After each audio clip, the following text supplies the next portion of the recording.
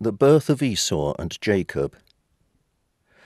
Jacob was the son of Abraham, and he was 40 years old when he married Rebekah, the daughter of Bethuel. She was also the sister of Laban, the Aramean from northern Syria. Almost 20 years later, Rebekah still had no children, so Isaac asked the Lord to let her have a child, and the Lord answered his prayer. Before Rebekah gave birth, she knew she was going to have twins because she could feel them inside her fighting each other. She thought, why is this happening to me?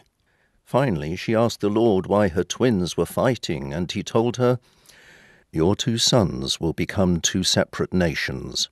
The younger of the 2 will be stronger, and the elder son will be his servant." When Rebekah gave birth, the first baby was covered with red hair, so he was named Esau. The second baby grabbed his brother's heel, so they named him Jacob.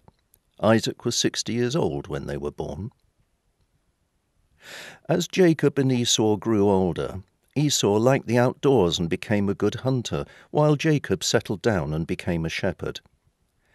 Esau would take the meat of wild animals to his father Isaac, so Isaac loved him more, but Jacob was his mother's favourite son.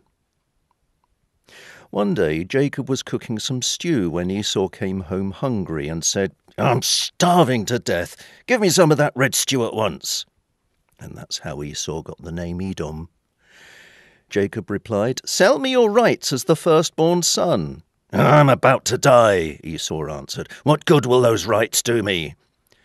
But Jacob said, "Promise me your birthright here and now." And that's what Esau did.